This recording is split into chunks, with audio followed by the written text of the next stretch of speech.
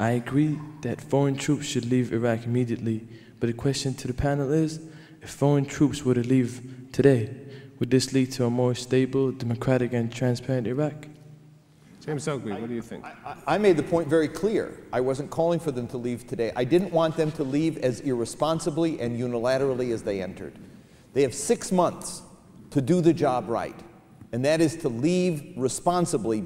We need to let the Iraqis solve this themselves with the surrounding countries, not under the table as they're involved right now, but sitting at the table, openly, being balanced by other neighbors and other countries in the region so that we know what everybody's agenda is. No one's calling for an irresponsible leaving Iraq. All right, We're Raymond, looking for an adult, to use my opponent's argument, we're looking for an adult way of leaving and a mature way, and doing in the next 6 months what we didn't do in the last 33, which is participating in a political process that leaves Iraq better than it currently is going right now. Okay, let me bring Raymond Tanter in here. Jim Zogby, if you announce that you're going to leave, what you are signaling to Al-Qaeda in Iraq, either Al-Qaeda should hunker down and wait until the date certain has occurred and then go after Iraqi troops, or you launch widespread attacks against American forces in order to get the credit for having ousted the American forces. We're losing more Americans every day now than we were a year ago. Here's the issue. If we announce we're leaving, the Iraqi government has a new and greater legitimacy than it's ever had before, number one. Number two, the insurgency loses its legitimacy and its credibility with those who currently support it. And number three, we will see other countries stepping to the table who currently will not step up to the table because they don't want to come in under an American umbrella. And one final point. Three things, one sir. final you point. Said three. Okay, let him answer this. One final point. With regard to the Gulf, could you not speak together? Did you Raymond? purposefully ignore my points about Al-Qaeda in Iraq? No. Or did you forget them? No.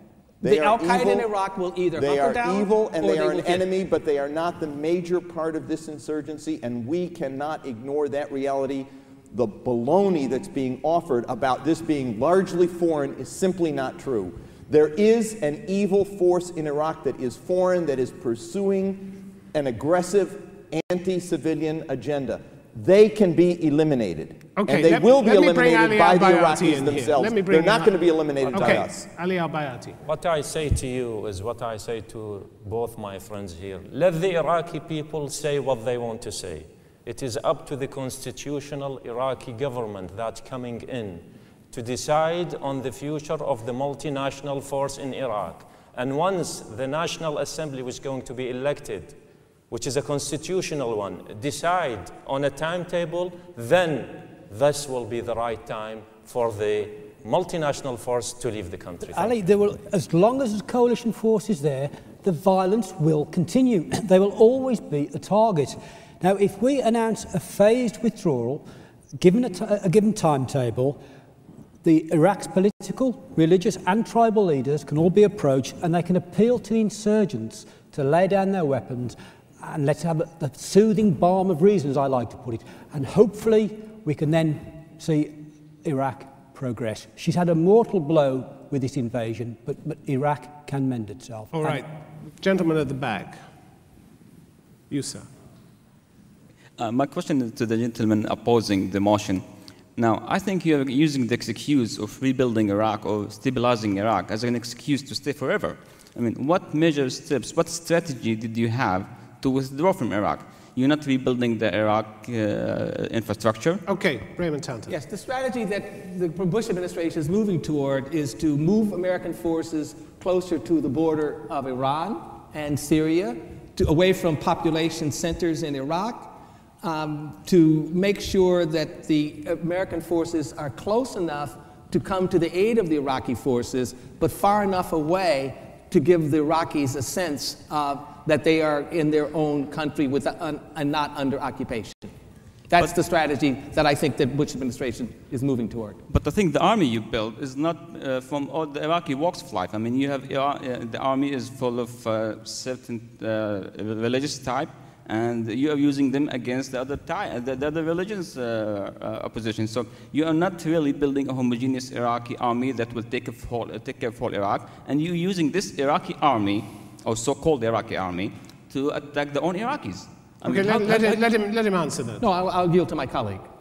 No, you answer. Oh, that came to you. No, I'll be happy to. You'll be unusually shy. Yes, You're unusually shy here. The Iraqi nationalists are in the Iraqi army. There are militias that are integrating themselves into an Iraqi national movement called the army. The army is one of the most important institutions in Iraqi society, and I'm bullish, I'm optimistic that the Iraqi army will help to stabilize that country, and as the Iraqi army stands up, America can stand down. That sounds all very well, but in September, the American commander said there was only one fully combat-ready unit in Iraq.